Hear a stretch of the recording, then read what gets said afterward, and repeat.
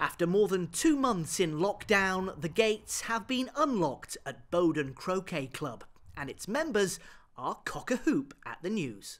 Typically we would perhaps have 30 or 40 people down playing, I say, very socially, fun environment, and yes, I think a lot of people have missed that, and so as soon as we opened up again, people were starting to come back out again.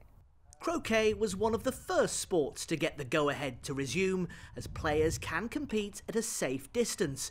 It's been welcome news for the 8,000 people who play the sport across the UK. Here at Bowdon, one of 20 clubs in the northwest, they're hoping its return may entice some new members. David, so explain how I hold this. Right, however it's comfortable for you. Probably a little bit close together, and then just swing like a pendulum. Okay. And then just a gentle swing. There you go. Not bad. Not bad. And the smile's back on people's faces. Not every shot goes right, so there's always the either the laugh or the "oh no" groans, and it's good to hear again. For players like David, who's in the world's top 60, croquet is a serious business. Around a third of the season has been wiped out by lockdown, including regional, national and international tournaments. For many more, the pandemic has denied them important social interaction. It's actually very, very good for people of all ages. You're out in the sunshine, you're getting plenty of vitamin D, it's social, and you're also trying to do something that's stretching you intellectually and physically. And all those things are good for you. It is a thinking game and skill as well. And you can play any age with any person. It's a lovely way to spend the afternoon.